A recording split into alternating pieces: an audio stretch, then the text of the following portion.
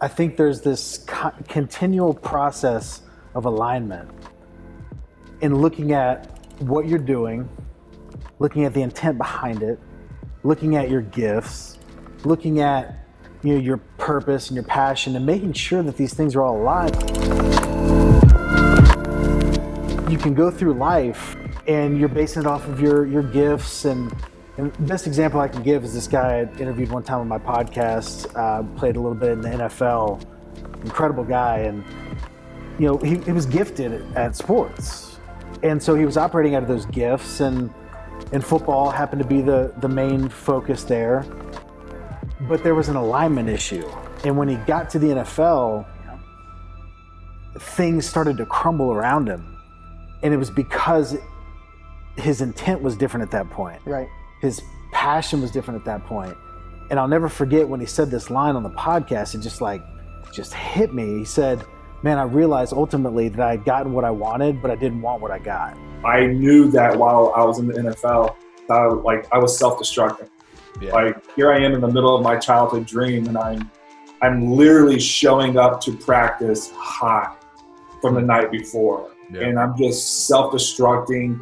I woke up one morning and I said, oh my God, if something doesn't change and change soon with me, I'm done. Mm-hmm. That's so true. And that's what happens when you're just following these things from years back, but you're not constantly aligning and making sure there's an alignment there.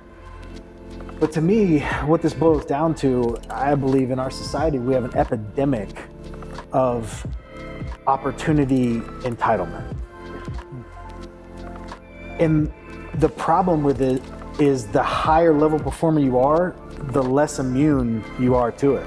Yeah. Because if I know I can operate at this level, but my current opportunity only has me in this type of career or this type of whatever environment, there's an entitlement issue there. Yeah. You cannot sit on the sidelines and wait for something to come to you. You have to put in insane amounts of effort where you're at, and it will create more opportunities. And I think that's where so many people are that are watching this. They're in a situation and they feel like, man, this is not what I'm supposed to be doing.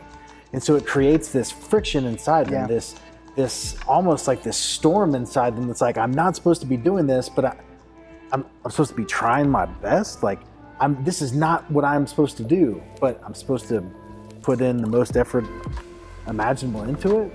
That creates friction there. But to understand that what you're supposed to be doing will never come until you go all in where you're at is very prerequisite. It is a prerequisite, and it may be one of those tests.